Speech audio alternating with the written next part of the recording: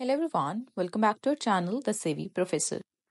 In today's video, I'm going to walk you through the steps how to add PayPal account to DoorDash or how to add PayPal as your payment method on DoorDash.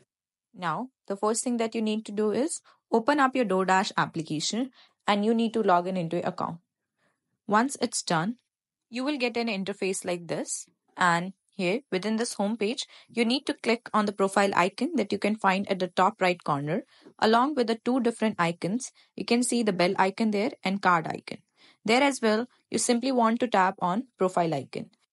Once you tap on it, you will get various options to add payment methods.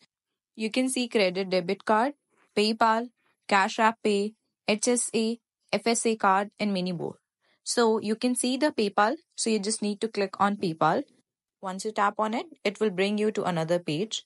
And once you're brought to the PayPal website, just put in the PayPal details, email and password, and your PayPal will be added to the DoorDash. I hope this video helped you out. If it did, then don't forget to smash that like button and also subscribe to the channel. I will see you in the next one. Till then, take care.